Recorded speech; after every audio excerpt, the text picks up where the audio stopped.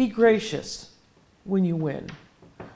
It's like applause. You should be very gracious if you get the most, and you should be just as gracious if you get the least.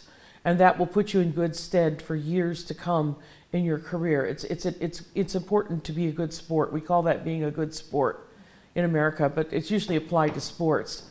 To be appreciative of your colleagues, and it's a very competitive business, and it's okay to be competitive as long as you're fair and as long as you're gracious.